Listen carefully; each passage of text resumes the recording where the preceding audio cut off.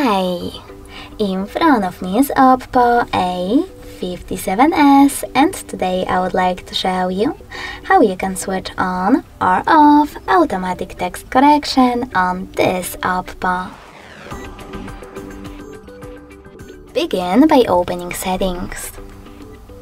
In them, you need to scroll all the way down and choose System Settings. Then click on Keyboard and Input Method.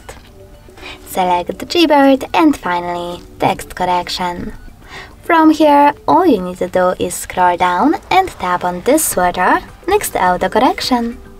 After that, automatic text correction is disabled, but you can always enable it by tapping on the same now gray switcher. Thanks so much for watching. If you enjoyed this video, leave a like, comment and subscribe. Bye!